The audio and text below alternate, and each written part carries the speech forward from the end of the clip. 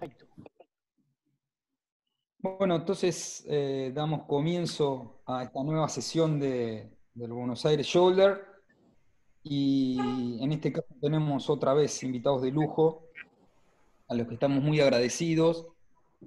Planteamos hacer una reunión amena sobre un tema súper complejo, que son los déficits de capital óseo, cuando uno se enfrenta a un paciente con artrosis. Así que sin mucha más introducción, Luciano, si querés, empezamos con el programa, presentamos a los oradores y avanzamos. Dale, perfecto, Maxi. Bueno, hoy, como decía Maxi, la verdad otro lujo nos damos. Vamos a tener en primer lugar a Eric Richetti. Eric es un cirujano con amplia experiencia en reconstrucción del húmero proximal. Es actualmente el jefe de la división de hombro de la Cleveland Clinic. Es un cirujano que tiene muchísima experiencia, con múltiples publicaciones y premios internacionales. Y él nos va a hablar principalmente de lo que es el manejo de la artrosis primaria de hombro enfocado en la prótesis anatómica. En segundo lugar, vamos a tener una presentación del doctor Lionel Neyton, también un profesional con muchísima experiencia en toda la cirugía de hombro y principalmente en todo lo que es reconstrucción del miembro superior. Lionel se formó con cirujanos como Gilles Walsh y Pascal Wallot, y ahora es parte del equipo de Gilles Walsh en el Centro Orthopédique Santi en Lyon. También miembro de honor de múltiples sociedades internacionales de hombro y ganador de un montón de premios internacionales, así que es un lujo tenerlo también a Lionel. En tercer lugar vamos a tener a José Rodríguez Díaz. También José hizo su especialización en la Universidad de Illinois en Estados Unidos, en la residencia, y después hizo una formación en todo lo que es reconstrucción del miembro superior en la Cleveland Clinic con Gianotti y el doctor Richetti. José nos va a hacer una presentación de algunos casos para discutir, y bueno, y en el panel de expertos también vamos a tener al doctor Ranalletta, jefe del equipo de hombro del Hospital Italiano y su jefe del servicio de ortopedia y traumatología del Hospital Italiano. Así que bueno, si les parece bien, empezamos con Eric Richetti, que va a empezar con su primera presentación. Eric, if you want to start. Thanks.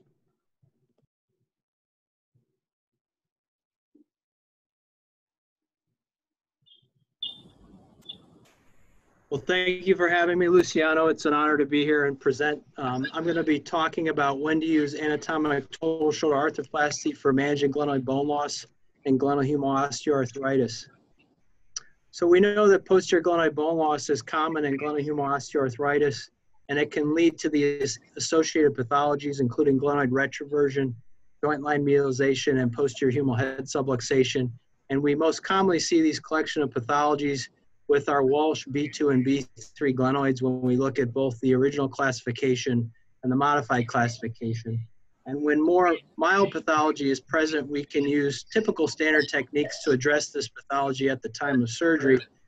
But these pathologies become more challenging when we get into more moderate or severe posterior glenoid bone loss in the B2 and B3 glenoids. And this can become more challenging to address this pathology with standard techniques at the time of surgery. So if we look at our options available to us for correcting posterior glenoid bone loss with anatomic arthroplasty, eccentric reaming is our most common technique, and prior literature has shown that there's a limit of about 15 to 20 degrees of correction of retroversion that we can achieve with this technique. But in cases that exceed this limit, which we can see in more advanced B2 and B3 pathology, we have potentially two problems that can arise. If we try to avoid excessive correction, incomplete correction potentially has negative clinical consequences for leaving a component in persistent retroversion. Or in cases of more advanced pathology, if we try to overcorrect beyond this limit of 15 or 20 degrees, we potentially cause excessive bone removal, joint line medialization, peg perforation, and narrowing of the diameter of the glenoid that potentially has negative consequences for implant stability over time. And there's clinical evidence for both of these potential concerns. In the study by Ho et al. From our institution, the significance of a retroverted component was evaluated.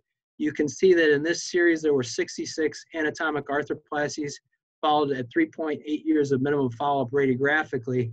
And they found in this study that components that were left in 15 degrees or more of retroversion were significantly associated with a 5-fold increased odds of osteolysis around the central peg of the glenoid component, which you can see here in A, which raises concern for implant loosening. And with regards to more full corrections, in this classic study by Dr. Walsh, they evaluated treatment of B2 glenoids with anatomic arthroplasty and standard eccentric reaming. This was a series of 92 cases with a cemented keeled standard glenoid component, and they attempted full corrections to between 0 and 10 degrees of retroversion at surgery, but found that only 66% of patients were either satisfied or very satisfied at mean 77-month follow-up, with a 20% rate of radiographic loosening, including 58% of these cases showing actual shift of the component, and a 12% rate of revision for either loosening or instability. And they found that loose glenoids were significantly associated with worse preoperative pathology, whether measured by retroversion, bone loss, and humeral head subluxation. So we potentially need other options to address more advanced pathology beyond standard eccentric reaming, which can cause excessive bone removal and negative consequences. So if we look at our different options based on severity, with mild bone loss, I think we can use standard eccentric reaming to address the pathology that's present without excessive bone removal. But as we move into either moderate or severe bone loss, we start to reach the limits of eccentric reaming, and other options are potentially considered in these scenarios. More recently, we've begun to use posterior augmentation to address this more advanced bone loss. Traditionally, this has been done with posterior bone grafting, but we now have augmented glenoid components that are becoming more widely available. And then for even more advanced bone loss, we now routinely use reverse total shoulder arthroplasty. But I think the question in all these scenarios is, how do we determine which option is best? And once we choose an option, how we put the implant in the shoulder at the time of surgery. And with preoperative 3D CT planning, we've been able to better make these decisions. It's been shown in multiple studies that 3D CT is more accurate for the assessment of glenoid pathology. This includes bone loss and version when we compare it to standard x-rays or standard 2D CT imaging. And as a result, multiple commercially available softwares have been developed with 3D CT for preoperative planning that allow us to better determine the implant we want to use at surgery. I routinely will obtain preoperative CAT scans on all my arthroplasty cases and preoperatively plan these cases. I can determine the amount of pathologic correction I want to achieve prior to surgery, and I think most importantly, determine the type of implant I want to use to achieve this correction, whether it's with an anatomic arthroplasty, an augment, or a reverse shoulder arthroplasty. But even with this preoperative planning software, we still have to determine what our optimal glenoid component position is. This has not been well defined in the literature, but we have looked at the glenoid vault model as a group as a potential target for determining optimal glenoid implant position. This glenoid vault model is a standardized three-dimensional model that's been shown to be a highly consistent and conserved shape across normal individuals. You can see a picture of this vault model on a normal glenoid on the right. And we've done multiple studies that show that this model is predictive of pre-morbid or native anatomy with regards to version, inclination, and joint line when it's placed in a pathologic glenoid. So this model is a potential target that can be used to help determine implant position at the time of surgery. So if we see an example of how this vault model would fit in a pathologic glenoid, you can see the vault model placed in a B2 glenoid here with the pre-morbid version of this vault model nicely fitting the preserved paleoglenoid of this B2 and showing the area of posterior glenoid bone loss in this B2 glenoid. So if we think more specifically about goals of component placement, if we attempt to place a glenoid component to restore version, inclination, and joint line to the pre-morbid state, studies with this vault model and other studies of native anatomy have shown that version typically should be corrected to not necessarily neutral version, but within neutral to 7 or 8 degrees of retroversion to reach the pre-morbid state. Again, in the setting of a paleoglenoid, we also, in the setting of a B2 glenoid, we have the preserved paleoglenoid as a target for version correction. With inclination, the vault model and other studies have shown that around 0 to 10 degrees of inclination is normal or pre-morbid and can be a target to correct to. And then finally, with joint line, again, in the setting of the B2 glenoid, we have the preserved paleoglenoid that you can see here as a target for joint line correction. And with these targets in mind, we can then choose the implant that's best able to accomplish the goals of surgery. And when using an anatomic implant, I will typically plan these surgeries to try to maximize full backside contact of the implant and with avoiding excessive bone removal and peg perforation. So if we move into the realm of posterior augmentation, prior to having implants available, bone graft was our historical technique for this, and typically this requires use of the humeral head autograft from the resected humeral head for primary arthroplasty. You can see in the literature that both techniques of using a matched articular surface of the graft or creating a stepped cut graft have been utilized. This procedure can be technically demanding, and it requires good incorporation of the graft for long-term implant stability. And if you look at the literature, clinical results have been mixed with use of this technique. These have been mostly small retrospective studies with heterogeneous patient populations. And overall, patients report good outcomes, but you can see high radiolucency rates with the implants in this setting and complications related to graft preparation, fixation, and incorporation. So as a result, more recently has been the development of augmented glenoid components. And the principle with these components is the ability to maintain joint line while correcting pathologic version and minimizing excessive bone removal. And you can see a case example here of an advanced B2 glenoid that illustrates this point. You can see on the 3D CT the typical posterior inferior wear pattern of this B2 glenoid. And on the 3D CT preoperative plan, retroversion measured negative 28 degrees in this case. So if we plan this particular case, on the left, you can see a standard glenoid component, and then on the right, an augmented component. And if we attempt to correct with both of these implants to a retroversion in more of a normal range of -7 degrees, you can see with the standard component that this requires excessive bone removal to get full backside contact of the implant with significant joint line medialization, whereas with the augmented component, we're able to correct pathologic version while maintaining the normal joint line and minimizing bone removal. If we try to take a standard component and minimize bone removal by leaving it in retroversion as shown here, although we're minimizing bone removal, in this case, the component is in greater than 20 degrees of retroversion, which has potential negative consequences for implant stability over time. Now, what's the evidence available so far in support of these augments? There's currently 3 commercially available implants. You can see in A, a posteriorly stepped component, which is made by DePuy. In B is a posteriorly wedged component that's made by Exactech. And then in C is a half posterior wedge that's made by Tournier. Preclinical biomechanical and modeling studies have shown that these implants are biomechanically stable and that they can address significant bone loss and correct significant retroversion and recreate the joint line. And early clinical outcomes have been favorable with these implants.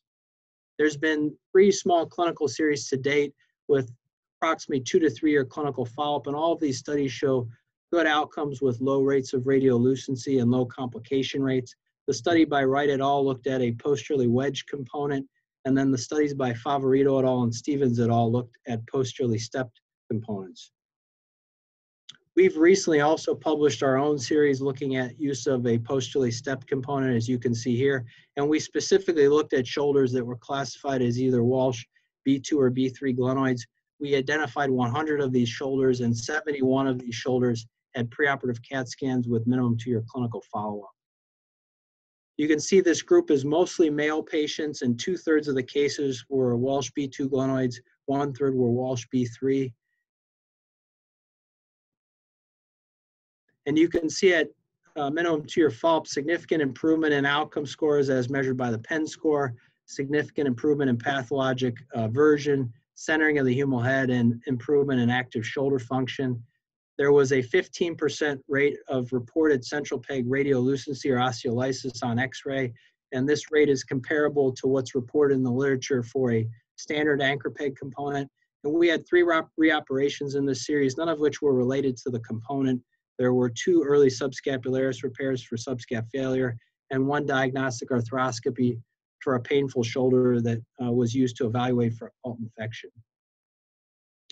But we also tried to evaluate factors that were potentially predictive of a negative outcome with this implant. And you can see here, when looking at those patients that had a postoperative Penn score of less than 80, they were found to have significantly higher preoperative retroversion and preoperative posterior subluxation of the humeral head on their preoperative CAT scan when compared to the other cases.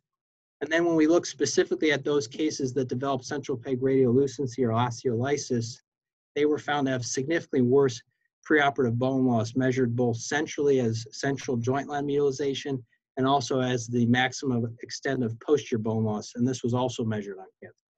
So we've identified some potentially negative predictors of use of an augmented component as pathology gets more severe.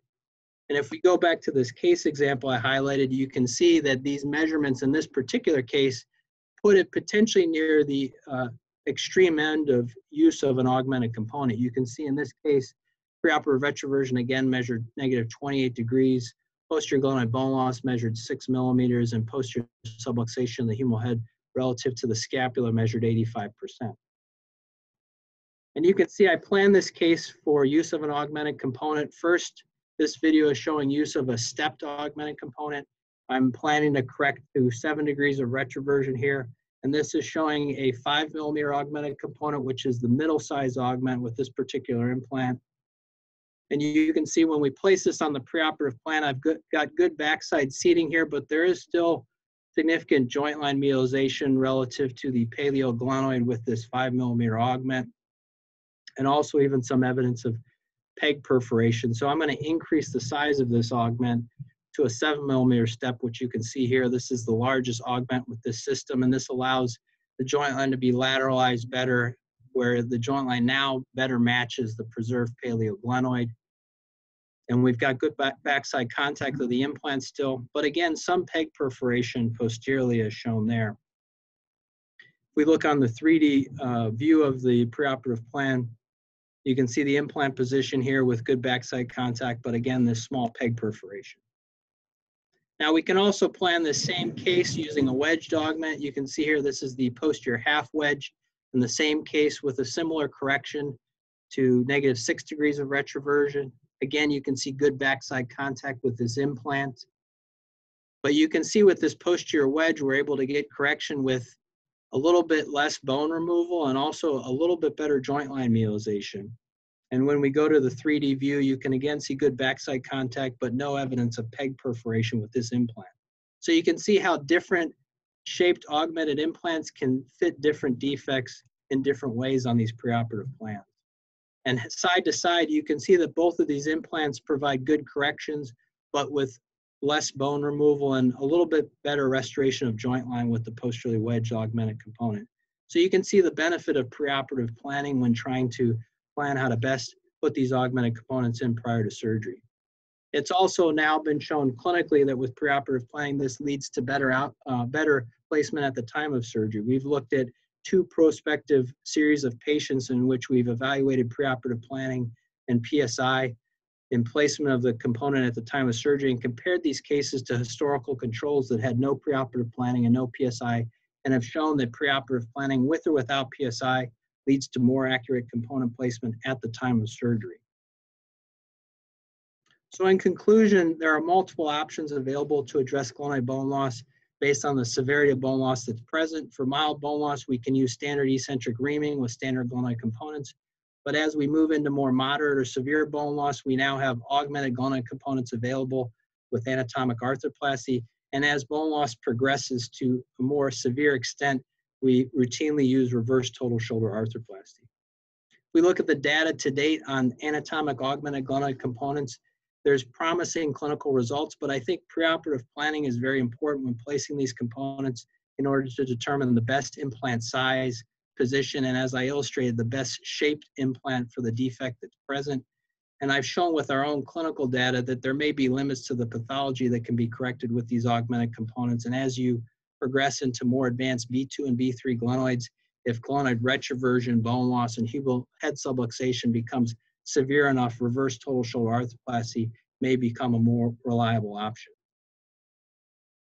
So thank you.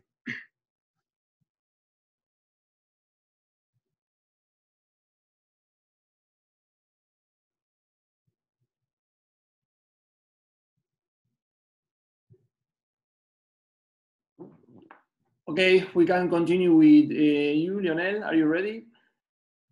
Then we have some time for questions at the end.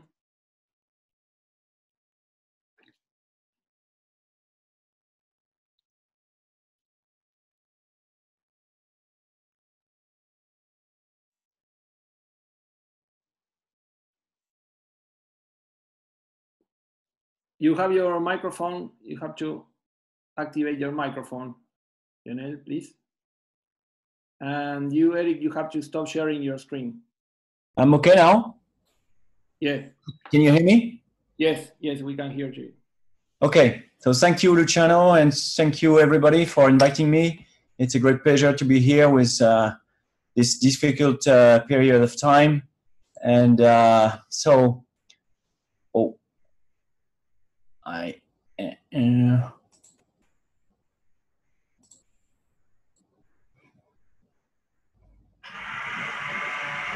okay, I have a little problem. Oh yeah, do you have my presentation now? Yeah, we have it there. Okay, thank you. So my task today is to speak about managing the glenoid bone loss in glenohumeral osteoarthritis and when to use a total reverse shoulder arthroplasty. So, these are my disclosures. So let's discuss about what the rationale for reverse use in glenohumeral osteoarthritis, because we know that the treatment of reference, as Rick just said, is total shoulder arthroplasty. However, in some of the cases, you have to face with two main challenges.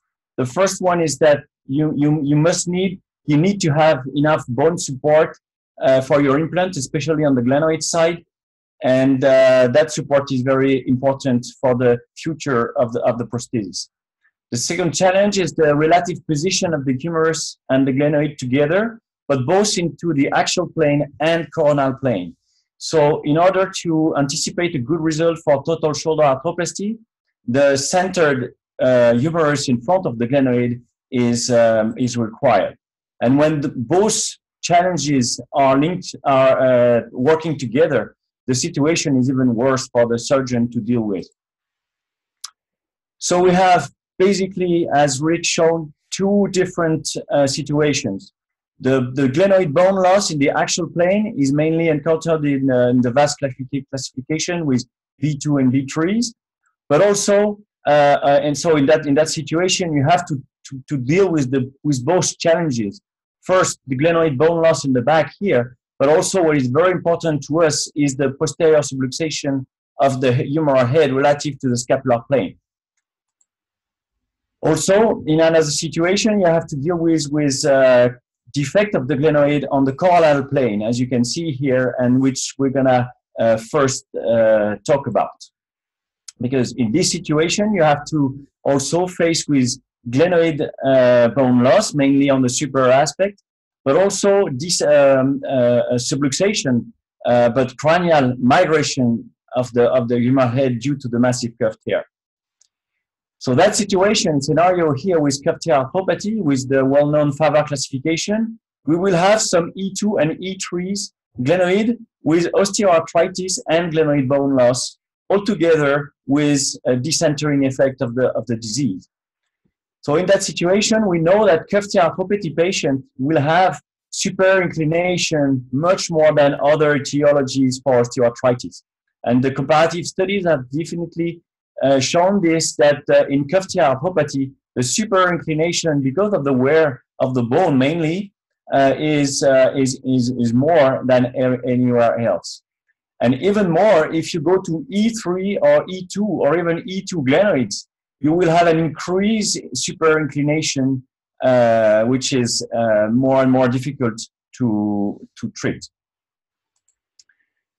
So the deformity, you need to know it very well, because when you are in the OR, only what you see is that part of the moon, and you don't see exactly what's going on behind, and you don't know in the operative room how that glenoid bony surface that you are facing, and you don't know the way it is orientated. So you have an obvious lack of intraoperative landmarks to drive you and make you implant the implant in the good position, because in that situation you are in very high risk of super tilting your implant, which we know is not good. Here is a typical example. It's a case of Gilles back in the late 90s, where the superior inclination was not really well diagnosed, and this ended up with a super tilt of the component here post-operatively, and you can see here the super tilt. But unfortunately, we know that this situation is not very favorable because of the shear forces that are going to act on that implant, and that can ultimately end up with migration and loosening of that implant. So that early experience in the late 90s was later confirmed with other studies, all of them showing that supraglenoid erosion is at risk for super tilt of the base plate and the sphere, and that careful consideration of this preoperative deformity is required, because the super tilt should be strictly avoided because it's a risk factor for early loosening. So identification of the deformity, would it be with simple X-ray, but more precisely done with a CT, and as we said, with planification software, you must identify this problem before the surgery, because otherwise you may be in trouble with dealing with it and with your implant positioning. Once the problem is identified, you can make a planification more and more precisely with the 3D planification softwares, just like you can see here with the surrogate of an asymmetric bone grafting technique to compensate for the superior erosion, that E3 glenoid in that case. And you can also implant on the software the bone graft on your implant as a definitive scenario on your computer. Or you can have a different strategy using metallic augments, but my preferred technique is to use the asymmetric bone grafting technique. So at the end of the day, if you want to achieve what you have planned into the OR, you need to have additional landmark, and that landmark is the use of PSI guides that you can design on the computer itself, and then that design here will be helpful to implant the centering guide to center correctly the actual pin for implant positioning. And with this, you may use it, so you use it during your operation, and subsequently you can increase the precision and the good positioning of your definitive implant. So basically the strategy is IPC, I for identification, P for planification, and C for correction with the right tools before and during the OR. So the second scenario is the glenoid bone loss in the axial plane, and we go back to we get close to Rick's presentation. So in primary osteoarthritis, we have that situation of valge B2 and B3s with the posterior subluxation altogether and the glenoid erosion. So again, this series of Gilles of 92 cases shown that it ended up with 20% rate of glenoid loosening. And why did this occur? Because the correction that was made in the OR was quite good, with, you can see here, posterior bone grafting technique and use of standard glenoid component. But unfortunately, what was observed here, so in that series, different types of glenoid implants were used. Some were full cemented and some were middle back glenoids. But the most important information on that picture here is that the problem is that whatever the good correction that you make on the glenoid side with the bone grafting technique and fixation of your glenoid component, the problem is that over time, and you see that it's a 77 months period, you have a recurrence, in some of the cases, you have a recurrence of the posterior displacement of the head. So again, whatever the correction, how great you did it, but that correction, that subluxation recurs over time. You can see here the wear pattern here with the posteriorly worn polyethylene component, even down to the base plate, to the metallic base plate with the wear of the implant right in the back here. So there was in that study a statistical correlation between first recurrence of posterior subluxation when the preoperative subluxation and CT measurements was starting from 80% and beyond. And second, the risk of glenoid loosening was high when the preoperative retroversion was also high. So the main problem to us seems to be the recurrence of that posterior subluxation. And one of the conclusions of that paper was that in severe forms of B2, so it's the combination of the big bone loss and a higher amount of posterior subluxation, these patients were not adequately treated by using a total shoulder arthroplasty. At that time, it was a standard non-augmented component. But however, the hypothesis was made that these patients would be more efficiently treated by using a reverse. And this is the second series. It's a shorter number of cases series, and shorter follow-up, but still 54 months. And you can see here great amount of subluxation with significant bone loss that were at that time treated with the reverse in most of the cases with the bone grafting technique, which is good because you have here an uncemented option here with compression screws that will enhance the chance for the bone graft to heal. And one of the main results, apart from the functional and range of motion results, was that there was no recurrence of the posterior subluxation thanks to the semi-constrained design of the reverse, and that was giving a good solution for these patients with highly posteriorly subluxated heads in B2 and B3s.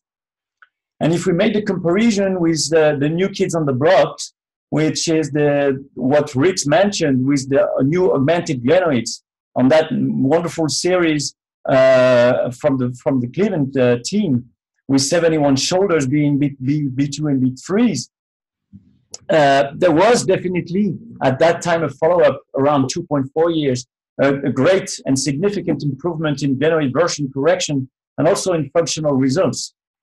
However, and at the end of the day, we end up with the same discussion because as Rich shown, you have this kind of what we call a B2 light, a light B2, which is a mild glenoid deformity. With the glenoid vault model and the correction with the step and with the augmented implants, you will have a very nice reconstruction and centered head. However, if you deal with more severe B2s or even B3s, you will see that progressively over time recurrence of the posterior subluxation. So again, even if it's more accurately corrected here with the augmented implant, with less joint line medialization effect, with less bone removal because of the shape and the position of the implant, the problem is that over time you will have a recurrence of the posterior subluxation, which we think is the main problem and the main issue. So the conclusion of that paper, interestingly, were quite the same from the Gilles paper, because it was stated that more severe glenoid bone loss cases with more preoperative glenoid retroversion and more overhead subluxation may not be correctly addressed with these implants and would be better addressed with reverse arthroplasty. Unfortunately, they were not able to determine the amount where the limits were to choose between the augmented implants and before the switch with the reverse. So in fact, what do we learn? We know that we have different situations between mild or more severe deformities. But at the end of the day, not all the B2s will have glenoid loosening and recurrence of the posterior subluxation. So of course, not all the B2s need a reverse correction. So we know so the job of the different teams now is to test where the limit is and to try to find it. But today we don't really know. What is most important? The retroversion? Is it 20? Is it 30? Is it 40? We don't know it. Is it more important to take care of subluxation, preoperative humeral subluxation? Is it 70? Is it 80? Is it 90% relative to the plan of the scapular body? We don't know. So the only thing I can tell you tonight is what we do. And we have this kind of threshold, which means that for preoperative, less than 80% of humeral head subluxation in primary glenohumeral osteoarthritis, we go for total shoulder arthroplasty, provided that with the preoperative planning, with either standard or an augmented component, we can achieve at least less than 10 degrees of retroversion. On the opposite, if we have more than 90% of humeral subluxation preoperatively, we don't even try these options and we go straight to right to the reverse. In between preoperative 80 to 90% of humeral head subluxation, you see this is the primary criteria we use. We have like a gray zone, and here you can play with the boundaries. You can explore the boundaries of the galaxy and see and try to test the hypothesis of the augmented component, which we basically do, but we still have to work on this, like Rick mentioned, and we still have to determine where is the limit and when we can safely for the patient use and stay with total shoulder arthroplasty with augmented component actually, or when we should strictly move to the reverse. So in conclusion, we go back to the IPC strategy. Very important to identify the glenoid bone loss deformity, to take into account the position of the glenoid and the humerus all together, and in the axial plane, to really be cautious with the subluxation in the back. And when you deal with cafetière arthropathy, deal with the super inclination and the amount of inclination and super migration. P for planification, preferably now with the 3D preoperative planning.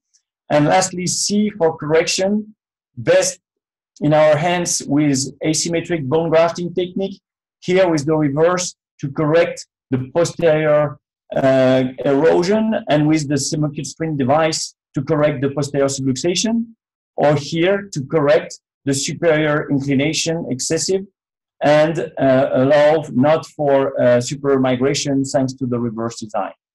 I thank you.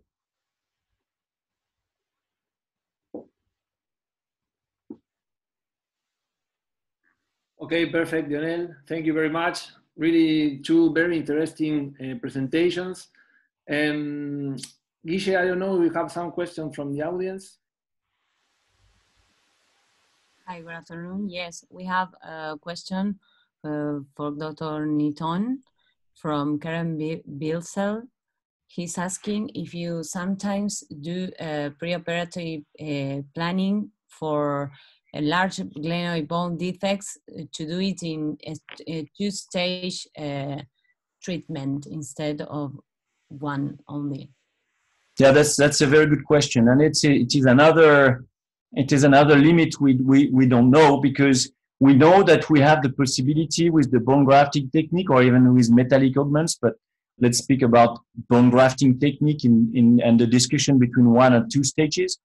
We still have to measure and learn when the primary fixation of the bone graft or together with the base plate.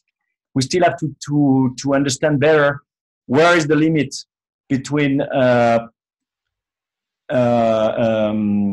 enough primary fixation on which you can rely on and immediately implant the humeral side with the constraint that you will have on it on the glenoid side, and therefore being able to perform a one-stage procedure. But we know that in the most severe cases, the primary stability of the construct, whatever screwed base plate or long post base plate you use, sometimes it's going to be too much for the primary stability and for the construct to be loaded right after the reconstruction. And maybe, and probably in these cases, very severe cases when you have almost no glenoid left preoperatively, you may consider to do a two-stage cases. I must admit that over time and over experience, we can push a little bit the limits, and it's now very rare that we have to do 2 stages procedure in this situation.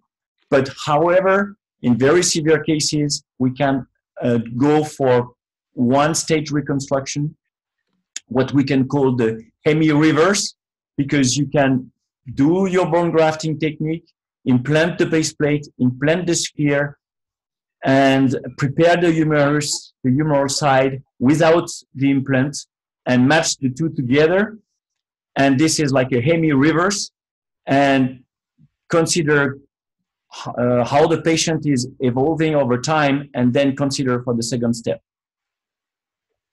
Okay, thank you. Dr. Magnon is asking it's a question for all of you. If you don't have a 3D pre-operative CT available, which is your recommendation? Well, I can say, I mean, if you're considering using an augmented component like I demonstrated, ideally you have preoperative planning. But I think if you're missing that, I think a great case to use it on for the first time particularly is just a classic B2 glenoid with that classic midpoint erosion where you have a very well-defined paleoglenoid that you can use as your target intraoperatively to position your implant relative to, because that's really your target even on preoperative planning. So as you get into more advanced bone loss and lose the paleoglenoid, it can be more challenging to plan or know how to put an augmented component in without preoperative planning. But I think a classic B2, because of the paleoglenoid, allows you to still match the defect well and plan your position well, whether it's with a stepped component or a posteriorly wedged component. Okay, thank you. No more questions. I have a last question for both of you. I saw in your presentations that you're using shorter stems. What do you think about stemless prostheses? Do you think that's the future, or you don't like them? What's your opinion? I may start? Sure. I would say that I've been using over the last months some cases of anatomic replacement stemless implants. On the anatomical side, I don't think it makes a significant difference. The difference for me is the technique for reattachment of the subscapularis, because I'm using a mixed technique of transosseous sutures going into my into the shaft and mixed all together with a tendon to tendon suture. So when there is no hole in the shaft, you have to modify a little bit that technique. But whatever, these patients didn't have any issue with my repair of the subscap, and they have at the 3 months post-op control that I did last week. In 3 cases, they have a good repair of the subscap that is still there. So on the anatomical side, I don't see any issue using the stemless.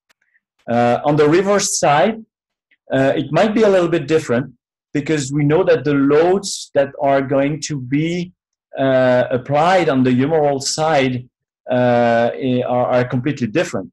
So there is certainty that some implants and the Lima stemless reverse is out there, and but I didn't see so far mid to long term results in the literature.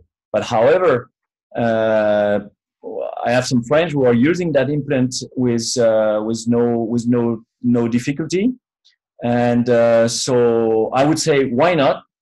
But nowadays, I mean today, I will still use a stem for reverse, and on the other side, on the anatomic, I don't think it made a difference. I agree with Lionel. I think I agree with all his points. Stemless has been less available in the U.S. compared to Europe, but it's becoming more and more common in the U.S., and I think more and more people will use it. But I think like any stem, it's getting used to the technique of putting it in. To put in a well anatomically reconstructed stemless, you have to know the tricks just the same way you have to know tricks for putting in a short stem or a long stem well. So there's a learning curve, I think, with any of them, but it's a bone preserving operation. And I agree, there is some modification to the subscapularis repair technique. I perform a lesser tuberosity osteotomy, and you can still do that with a stemless implant, but there is a little bit of a modification of the repair technique. And I also have a little bit of concern about stemless and a reverse implant. They're not currently available in the US, but I would be more concerned about the stresses. Thank you. If I can make an add about stemless, we've been using in Europe, not me, but some of the fellows out here, the test, which is like a reverse spider. And one of the issues that were seen over the cases is the high variability of the neck shaft angle. So if you consider that neck shaft angle today is very important, especially for motion, for stability, and for glenoid notching, reducing the rate. If you consider that more varus position is where you want to go to reduce the notching rate, you want to rely on an implant that will reproducibly give you that inclination. But if you use the reverse, today we know that the variability of the neck shaft angle that you have at the end of the day on your X-ray, control X-rays, is not reproducible today. So it is another point, let's say, against reverse stemless.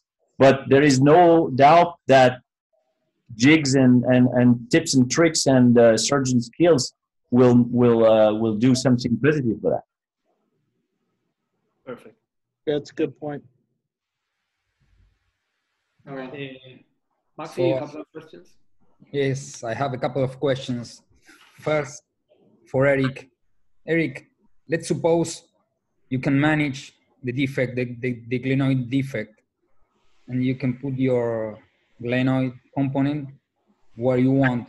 Do you find any particular case where you can choose a reverse prosthesis, for example, in older people, comorbidities?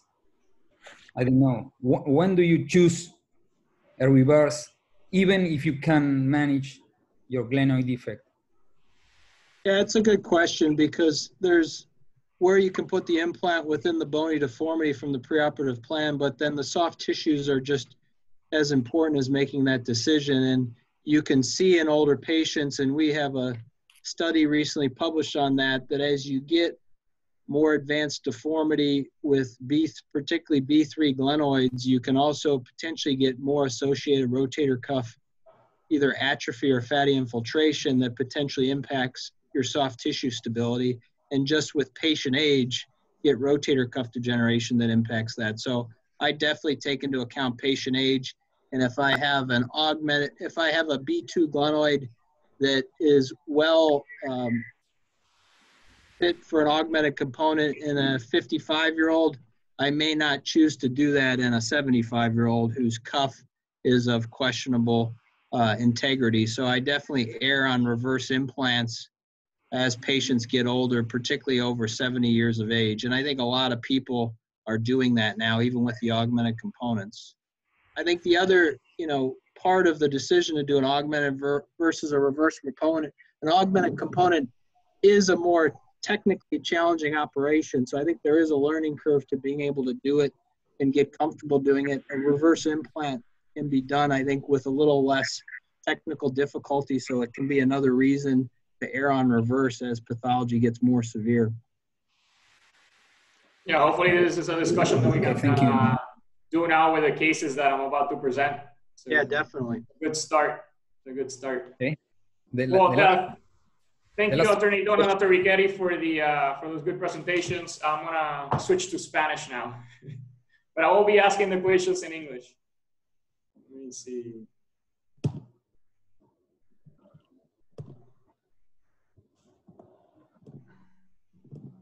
Share. Okay. Can everyone see it? Yep. Okay. So vamos a hablar ahora, a presentar ciertos casos para ver si podemos ver unos ejemplos de esos conceptos que el Dr. Richetti y Dr. Neyton nos presentaron. A ver si podemos crear un poquito de discusión, ¿no? Vamos a empezar primero con un paciente de 66 años, dominante de la mano derecha, que vino con 2 años de dolor en el hombro izquierdo. Ha tenido 2 inyecciones de corticosteroides que no le habían ayudado, pero el médico pasado de hipertensión. En el examen físico, el movimiento tenía 100 grados activos de elevación, 50 grados de rotación externa y rotación interna llegaba a los niveles lumbares bajos. El mango rotador en cuanto a fuerza estaba intacto, no tenía lag signs y el belly press estaba negativo. Así que el mango rotador parece estar intacto. Los rayos X iniciales cuando se presenta, tenemos AP lateral. En la AP podemos ver que hay medialización de la coyuntura del hombro, como pueden ver, la tuberosidad mayor está medial al borde lateral del acromio. Hay pérdida de la coyuntura por completo. En la axilar podemos ver que hay falta de hueso, particularmente posterior, con descentralización, particularmente posterior de la cabeza del húmero. Yo diría que eso es alrededor de, no sé, 75% según el plano de la escápula.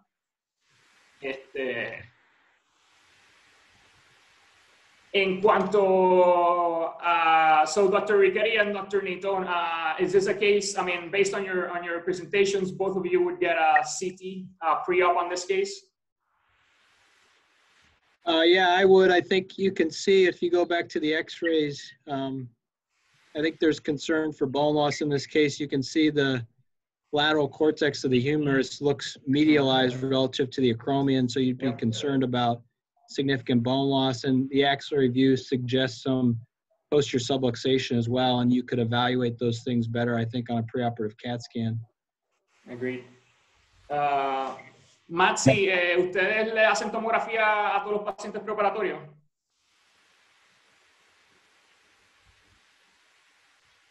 Sí, a las artrosis les hacemos tomografía a casi todas las que sospechamos que tienen un defecto óseo. Si la artrosis es muy leve, no, pero si no, sí le hacemos un 3D. Listo. Bueno, pues esta es la tomografía del paciente. En el plano axial podemos ver que hay falta ósea posterior en la glena, particularmente en esta área, y podemos ver que está el paleoglenoid, el neoglenoid. En la coronal podemos ver que hay medialización, volvemos, y falta de hueso central. Con los teofitos de la cabeza del húmero inferior son tradicionales, ¿no? En la reconstrucción tridimensional vemos que hay 27 grados de retroversión en la deformidad con 1 grado de inclinación superior. El doctor Richetti introdujo el concepto del glenoid vault, ¿no? Y basado en ese concepto y en la planificación preoperatoria de nosotros, entendemos que la versión y la inclinación premórbida de este paciente es de 7 grados de retroversión y 6 grados de inclinación superior. Es consistente, ¿no?, con la artrosis primaria de húmero, que es falla posterior inferior, ¿no? Falta posterior inferior de hueso. En la coronal volvemos lo mismo. Aquí vemos también el modelo, ¿no?, del glenoid vault y la inclinación que medía así, 1 grado. Aquí es la reconstrucción tridimensional, que volvemos los mismos ángulos. Podemos ver ahí, lo que ven ahí en anaranjado, es ese modelo del glenoid vault. Y como pueden ver, ahí te deja ver que la falta es posterior inferior, porque está expuesto, ¿no?, el modelo en la reconstrucción. Entonces, Dr. Richetti and Dr. Neyton, what would you classify this glenoid as in the Walsh classification?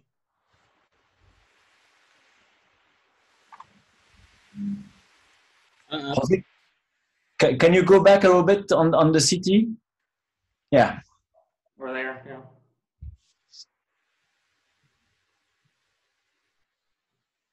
Okay, so can you go on the CT? Yeah. Go on this one? Yeah, yeah. So just for the fun, we could say that it could be a little remaining paleoglenoid in the very anterior aspect, but it could be also an osteophytic part. So, but regarding the shape and considering that what we see on the very front is an osteophyte, I would say it's a B3. Because I could this right, exactly.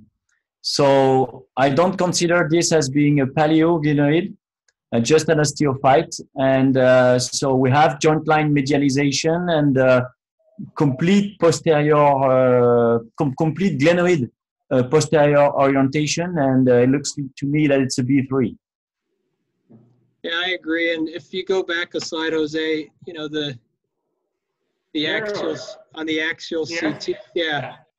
You know, the amount of central wear with the retroversion makes this a B3 for me, on top of what's already been said, where there's really not a paleoglenoid. So I agree. Yeah, same here. Okay, so we try to preoperate, tratamos de planificar preoperatoriamente todos los casos con reconstrucciones tridimensionales. En un paciente de 66 años con el mango rotador intacto, tratamos siempre de ver cómo se ve el reemplazo anatómico.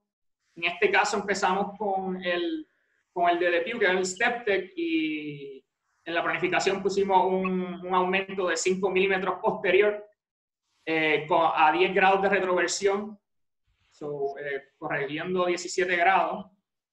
Y como podemos ver, perdemos un poquito de hueso en la parte central, ¿no? Por el step. También estamos todavía bastante medializados en nuestra línea de la coyuntura en comparación con el modelo del glenoid vault. Aquí se ve en la reconstrucción tridimensional y podemos ver también que los postes superior y el posterior inferior también penetran por la escápula. Dr. Richetti and Dr. Neyton, you could have seen in the 3D recon that there was posterior pec perforation as well as superior pec perforation.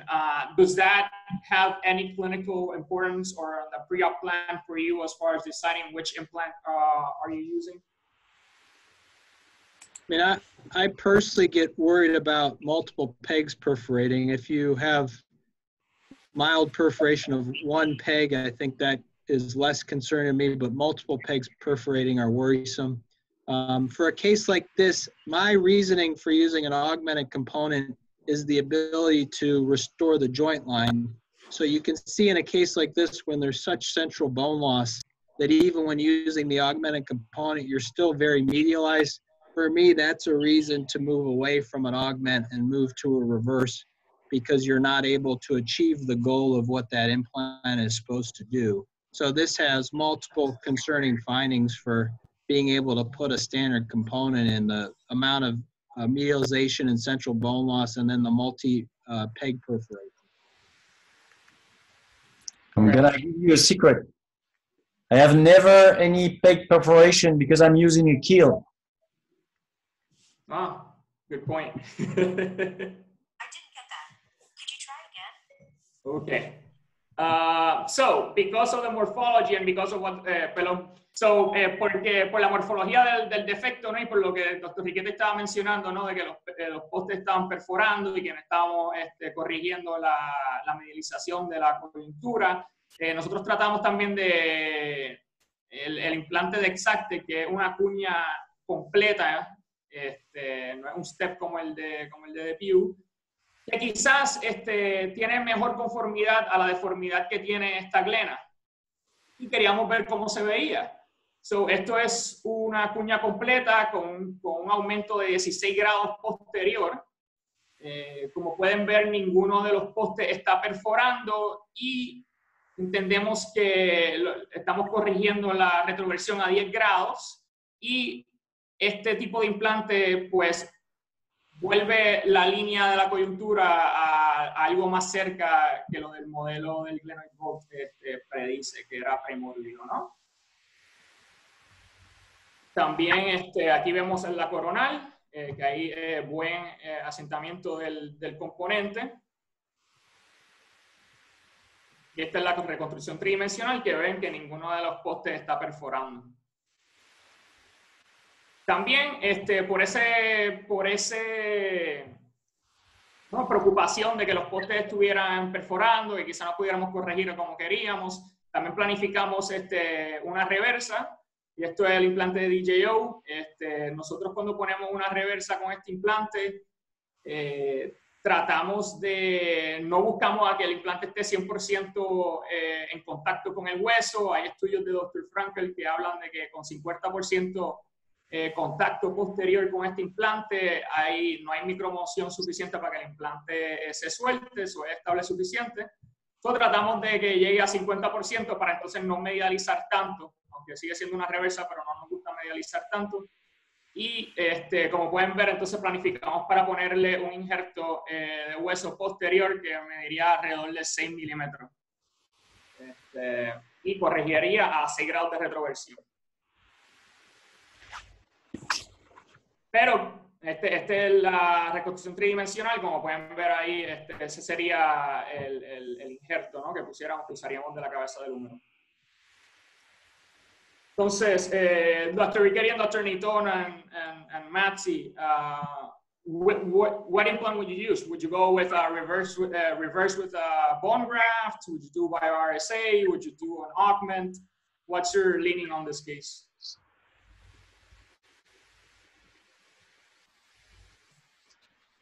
So, as we saw on your preoperative planning tool, I just checked it, but it was not measured. But the humeral subluxation was pretty high, according to me, on that case. Yeah, it was like 80 something. Yeah, I didn't see it, but all these are the same case. It's the same case from the beginning. Yeah. Oh, it's strange because on the CT, the subluxation doesn't look that big, but here it looks bigger. Yeah. Okay.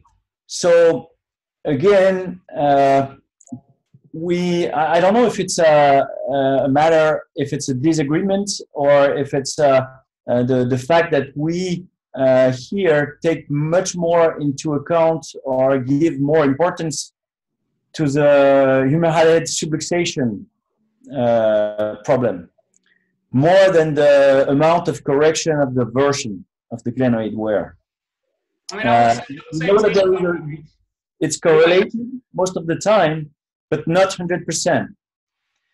So yes, in that case, even though the patient is 66 and you could say it's a little bit too young for the reverse, I think that regarding the 80% or so posterior subluxation combined with the glenoid wear in the posterior aspect, it would certainly go to a reverse in that patient. Okay. I think Dr. Richetti, you would lean that way as well, I'm guessing. Yeah, I was, as I said before, this case worries me for the amount of central bone loss that I would, and how small the glenoid vault has become for fixation, that I would also put a reverse in this case. I think in terms of the posterior subluxation, I think about it as well as being very important too. I think you can, think about it as well with regards to the joint line medialization. When you have this much central joint line medialization, it's hard to have appropriate soft tissue balance with an anatomic implant. And if you remain medialized, I think you get into the situation that Lionel was talking about, where you're at risk for post-operative posterior subluxation because of that persistent medialization. So I agree that's a big concern in this case. I think the other thing that's interesting about these very advanced B3 glenoids, many of these cases intraoperatively have inflammatory changes to them. They look like inflammatory arthritis in many cases that I think relates to that central wear. So when you have potentially those intraoperative changes that are inflammatory, it's another reason if something like that's present. I don't know if it was in this case, but you often see that in these advanced B3 glenoids, that make you lean towards reverse as well. So I would put a reverse in as well. Okay, sounds good. So let's see what we did. Vamos a ver lo que hicimos. Also, would you use, is this a case that you would use a patient-specific guide, any of you? Yeah, definitely. I must say that the use of the PSI guide has become my routine practice, even in the easy cases. I have had the discussion many times with other fellows, and there is a trend to consider that the use of the PSI should be done only in difficult cases. I don't agree with that, because if you are not used to use the PSI in easy cases, and you start to use a new technique for you as a surgeon in a difficult case, you are in double trouble, because you're gonna have to deal with a difficult case and you're gonna rely on something you are not used to use. So this is not a good idea. So we can consider that using the PSI technique is overuse of it, and probably economically a problem. I can absolutely agree with that. But on the other side, I don't agree with the concept of using it only in difficult cases because of what I just explained. Okay. What about you, Dr. Richetti? I know the answer to that, but I don't routinely use PSI guides because there's a significant added cost in America for using them. I think if they were not as cost prohibitive currently in America, I would use them more frequently, but this is the kind of case that you would consider using it in because of the more advanced pathology.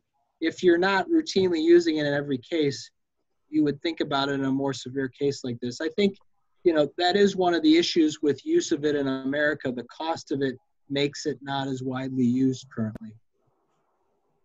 yeah, agreed. Ok. So esto fue lo que hicimos. Pusimos una anatómica con aumento de exacte con la cuña de 16 grados. Me pusimos una cabeza de 50 por 18 milímetros, que es de DJO, y usamos un stem humeral de 16 milímetros. Aquí podemos ver pues, corrección de la subluxación del húmero, centralización de la cabeza, corrección de la medialización de la coyuntura. Dr. Richetti, would you critique these x-rays? Do you agree with it? I know you would have done a reverse, but what do you think? What do you think of the outcome of this? This is certainly pushing the limits of an augment. I mean, I think you've got good postoperative x-rays. You can see that it's got good AP reconstruction, and it looks well centered on the AP view. You can see the potential challenge in this case, though. I think if you look at this x-ray view, that central peg may have a perforation to it medially. Yeah, I agree. Which is the challenge when you have so much central bone loss. To hit the center of the vault and not perforate your central peg gets more challenging when there's less bone there. And so you wonder, you know, with that central peg perforation, is that a risk for loosening in the short term? I agree with that. I think in the pre-op plan it didn't, but in practice that certainly there's perforation of the central peg. Anything else from you, Dr. Neyton? That's okay. We can see that the compensation for the medialization of the joint line was done through using probably the thickest implant. Correct. Because it's for me it's a large amount of polyethylene into the joint. However, it was required by the medialization, and that's what we needed. So, but by the way, the contact, the backside contact that we can see is good. Yeah, it's really good. Of course, the central peg is perforating, but anyway, the contact is good. Yeah, I agree. We'll see. I mean, this is certainly pushing the limits. It's interesting to see how this patient does, you know, at the 5-7 year interval, you know. Okay, on to the next case. El próximo caso. This is something I wanted to ask you guys. Does glenoid, I think Dr. Richetti mentioned this in his talk, does glenoid morphology in a posterior bone loss case that you're thinking about anatomic, does glenoid morphology affect which type of augment you use? As far as step, half wedge, or full wedge? Or do you tend to use the same implant all the time? Dr. Neyton. Yeah, I must admit, as Eric mentioned in his talk and in the discussion, using an augment implant is quite challenging, especially if you don't have the preoperative planning and the PSI, for me. So I don't want to play with different tools, and I am always using the same. And so this doesn't really affect the glenoid morphology. Again, and the subluxation is going to influence me whether I use a reverse with bone grafting technique, actually, not metallic augment at this stage. But it's going to influence me between the choice between the reverse and the total, but not in the shape of the augment I will consider. For me, I mean, I've used mostly the posteriorly stepped component that DePuy makes, but I've been using more and more of the posterior half wedge made by Tournier, so I've got good experience with both implants. And you can see that the implants fit a little differently. The step component really fits best in a B2 glenoid where the paleo is at least 50% of the surface. As you get into a smaller and smaller paleo glenoid, it's more and more difficult to fit the step component as well. And the posterior wedge, I think, fits better in those scenarios. But I agree, you have to have a comfort level with the implant you're using. And as you get less and less of that paleo glenoid, I agree that moves you closer and closer to putting a reverse total shoulder arthroplasty in. And, you know, we still don't have long-term data. If you look biomechanically, the posteriorly stepped component is the most biomechanically stable, but the posterior wedge takes away less bone and is more straightforward to put in at the time of surgery. So we don't really know clinically which one actually is more durable long-term at this point. José, una cosa interesante es que la línea articular medializada no es buena para una prótesis total. Volví. Pero, ¿ahí estás? Ahí volví, perdón. No es bueno que te quede medializada la interlínea articular en una prótesis total de hombro, pero tampoco es bueno que te quede medializada la glenoesfera cuando vos haces una prótesis reversa. Lo ideal sería también lateralizar la glenoesfera, ya sea con hueso, como hacen en Francia. Nosotros preferimos lateralizarlo con la glenoesfera más 3 o más 6, de acuerdo al sitting que tengamos de la glenoesfera, ¿no? Pero tampoco es gratis tener la glenoesfera medializada en la reversa porque la torna más inestable. Sí, yo estoy de acuerdo, nosotros tratamos de hacer lo mismo. Vamos a ver. Ok. ¿Sigo? Dale nomás. Bueno, este es el próximo caso. Este es un paciente de 39 años, un poco más joven que el último, dominante de la mano derecha, con dolor en el brazo, en el hombro izquierdo. Ha tenido un historial de inestabilidad bastante extenso. Jugaba fútbol americano en División 1, en colegial. Y tuvo varios procedimientos. Tuvo un procedimiento artroscópico de estabilización en el 99, después tuvo uno abierto de estabilización en el 2000, después tuvo un debridado artroscópico en el 2002. Todavía tiene dolor, falta de función, ha tenido varios cursos de terapia física, inyecciones, pero todavía no mejora su dolor y su función. En el examen físico tiene incisiones sin signos de infección, están sanas, sin problemas, no hay ninguna atrofia de los músculos periescapulares. En cuanto a movimiento, tiene movimiento activo y pasivo a 90 grados en elevación, rotación externa a 0 grados, limitada, y rotación interna a los niveles lumbares bajos, En cuanto a su examen, el mango rotador en fuerza está todo intacto. El subscapulares con el belly press parece estar negativo y el lag signs está negativo, no problemas neurovasculares.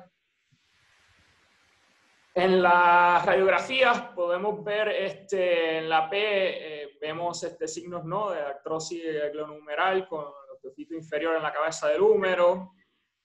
También podemos ver que hay varias anclas metálicas por sus procedimientos anteriores. En la axilar podemos ver que esas anclas parecen estar en la cara de la glena, ¿no?, y quizás son la causa de esta artrosis. Hay descentralización de la cabeza del húmero posterior, como pueden ver con lo que parece ser falta de hueso en la glena posterior. Ahí como podemos ver la ancla. Entonces, en la tomografía podemos ver, volvemos a el ancla y este defecto no posterior en la glena, no consistente con una glena B2. Entonces, en la reconstrucción tridimensional, podemos medir que tiene 24 grados de retroversión y tiene una inclinación de 7 grados. Cuando planificamos este caso, un paciente joven, ¿no?, de 39 años, queremos con el mango rotador intacto, nos gustaría poner un reemplazo anatómico, pero tiene esa falta de hueso posterior. Primero empezamos con este implante con un aumento de 5 milímetros posterior para corregir esa retroversión de 24 grados a 9 grados. Como podemos ver, podemos restaurar, ¿no?, la coyuntura del glenohumeral. Tenemos que quitar quizá un poquito de hueso central, pero corrige la retroversión y restaura la coyuntura, ¿no? No hay perforación del poste central. Entonces, quizás si tratamos de hacer esto con un componente sin aumento y corregir los mismos grados, tendríamos que medializar la coyuntura, ¿no?, y quitar bastante hueso de la glena y quizás ir a este hueso, romper el plato subcondral y el hueso que no es tan bueno para fijación, ¿no? O podemos usar una glena sin aumento, pero dejarlo en la retroversión y nada más corregir parcial a 20 grados. So, Dr. Richetti and Dr. Neyton's pretty much a young patient, 39, post-capsulorrhaphy, OA.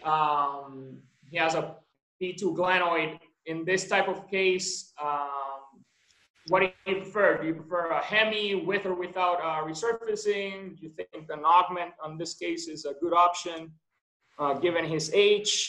Or would you just do a standard glenoid component with eccentric green?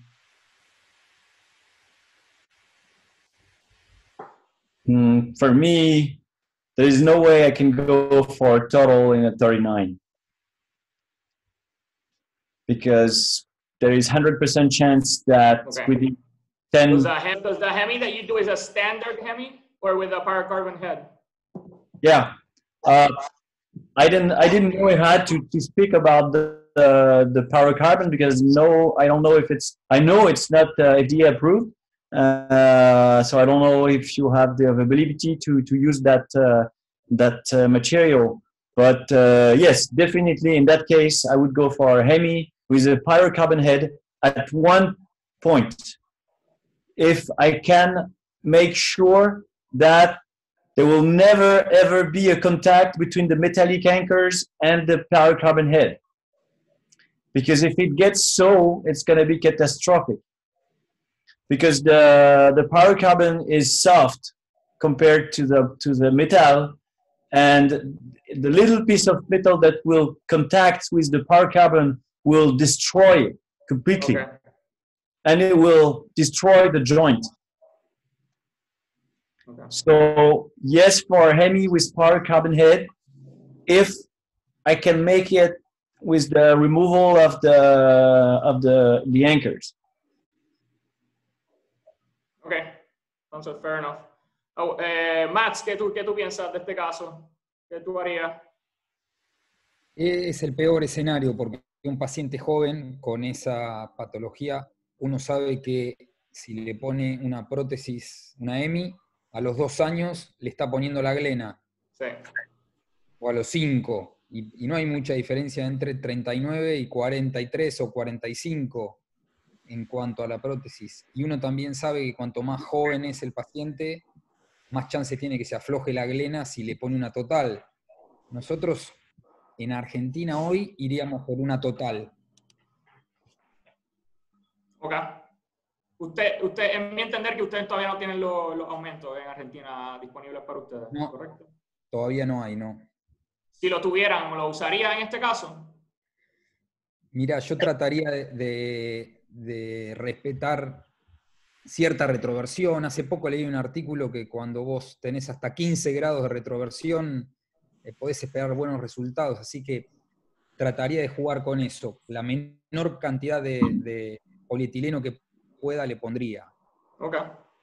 Vale. Dr. Neyton, I forgot to ask. So in this setting with the posterior bone loss, you put a paracarbon head. Would you ream the glenoid?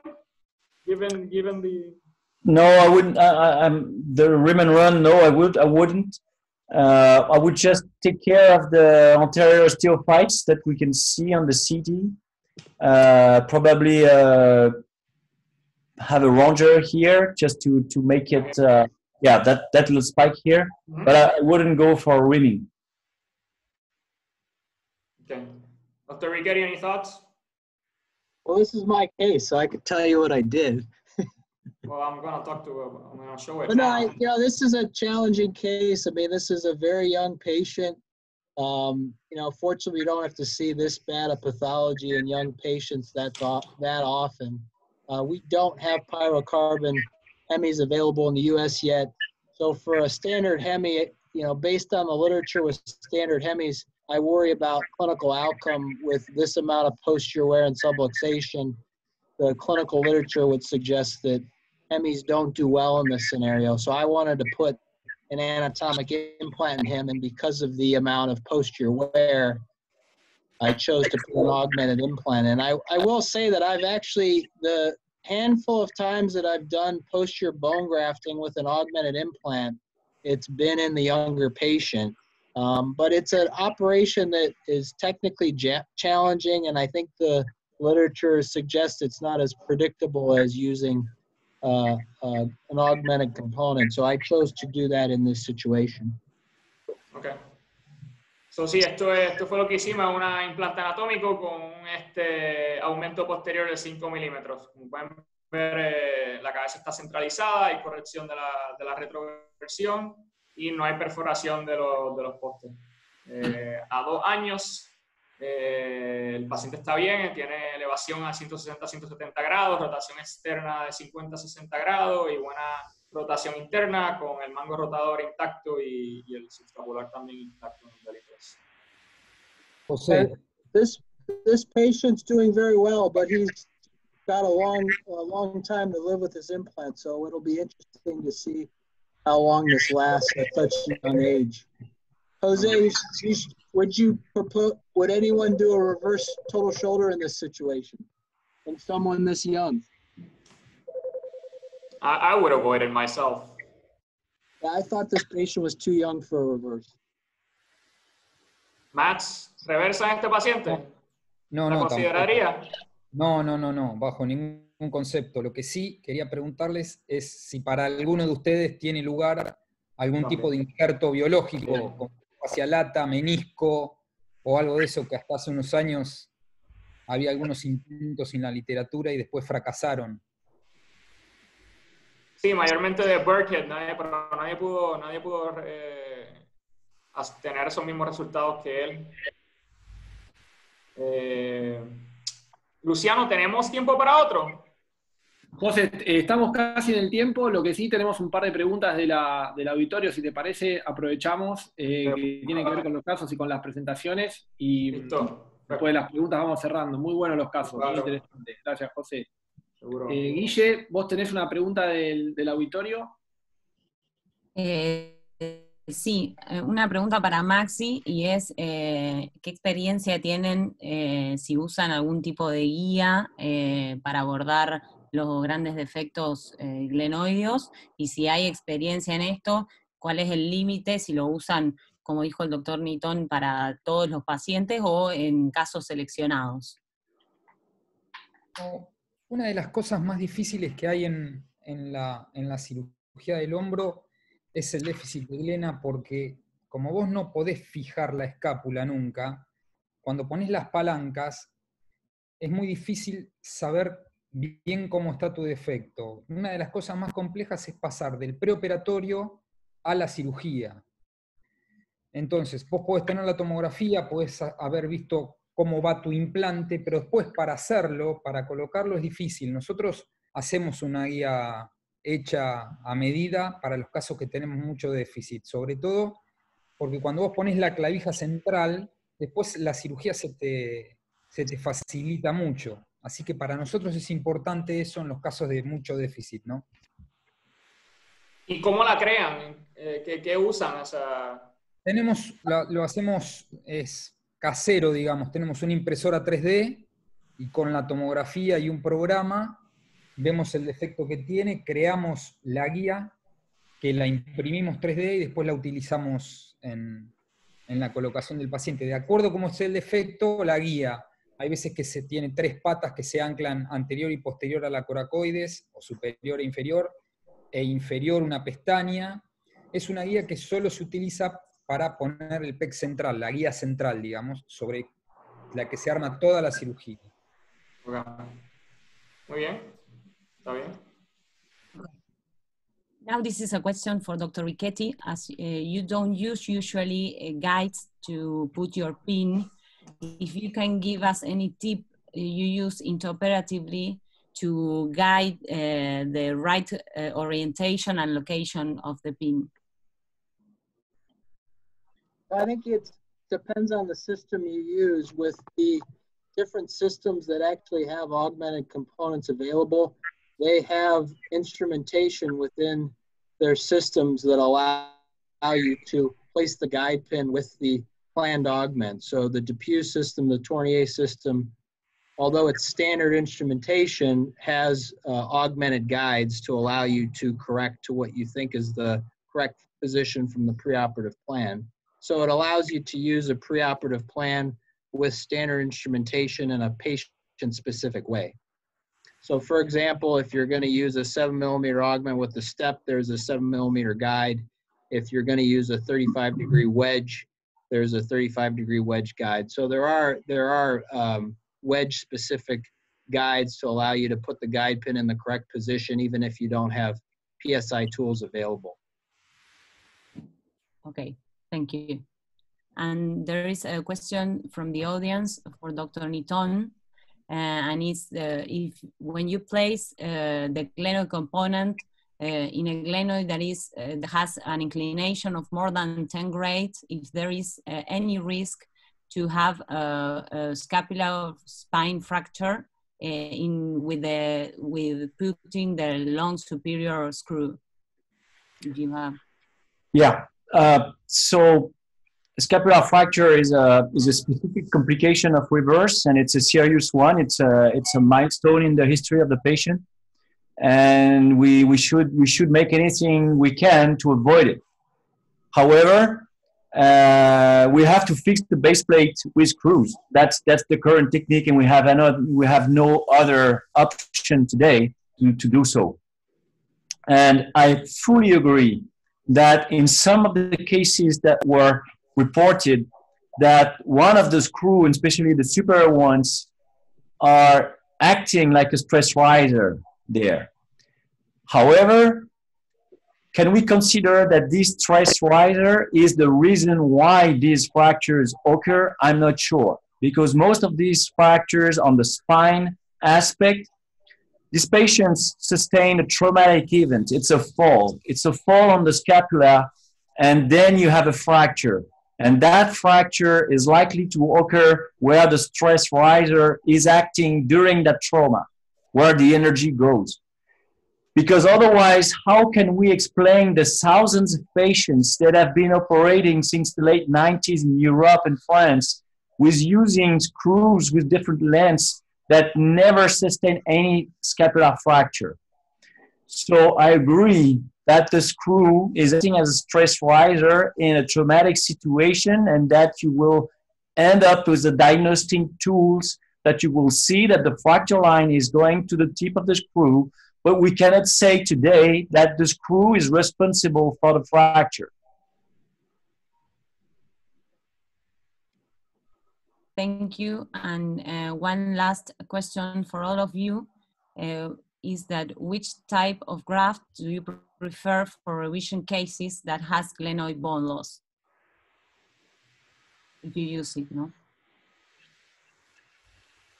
So my experience with bone grafting with the reverse comes from the original bio-assay that was designed for only lateralization purpose. So I have a great experience of harvesting the bone grafts from the humeral head. Different guiding techniques were developed by Pascal Boileau with the Tournier company. And I kept the habits of doing it like this. And now we have asymmetric possibilities to get manually shaped and partially manual and partially guided shaped bone grafts from the humeral head. Okay, thank you. Maxi, ¿vos qué preferencia? No, si el paciente tiene cabeza humeral, usaríamos la cabeza humeral. Si el paciente no tiene cabeza humeral, porque es una revisión de una prótesis primaria, por ejemplo, la glena no la podés llenar con la cabeza, usaríamos cresta. Y si no estuviera tampoco disponible la cresta, sería un alógrafo. En ese orden, cabeza humeral, cresta y alógrafo de acuerdo a la disponibilidad. Estoy de acuerdo con Maxi. Lo único que el injerto en una primaria lo uso para corregir versión, no tanto para lateralizar, y lateralizo entonces con la glenosfera, en comparación con Dr. Neyton, que usa el bio-RSA, que lateraliza con el injerto. Ok, perfecto. I would say for the, in the primary setting, I also use resected humeral head. In the revision setting, it depends on the defect. If I have a well-contained defect with good intact peripheral bone, I'll use cancellous allograft for bone grafting. But an uncontained defect, I have typically used autograft iliac crest, which requires a separate surgical site, but is very high quality bone that you can size to fit the defect. And we've reported good outcomes with that technique. I know people also use structural allograft like femoral allograft, but the iliac crest autograft has worked well in my experience and in our experience. Okay, thank you very much. No more questions from the audience. Luciano, I don't know if you have any question or something to add. No, creo que estaríamos, Maxi, si te parece. Sí, perfecto. Muy bien. Listo. Okay. Thank you very much to all of the participants. It was a pleasure for us. Thank you, Lionel. Thank you, Eric. Gracias, Maxi. Thank you, Jose. It was very interesting for all of us. And we hope that this was not the first, this was the first one, but not the last one. Well, thank you again. And we hope to see you in the future in another webinar. Yes. Okay. Gracias a todos. Gracias, Maxi. Gracias, Lucho. Thank you. Thank you for the invitation. Bye-bye, Jose. Sí, gracias. Bye. Nos vemos. Bye-bye. Bye. Bye, Eric. Thank you very much. Maxi. Bye-bye.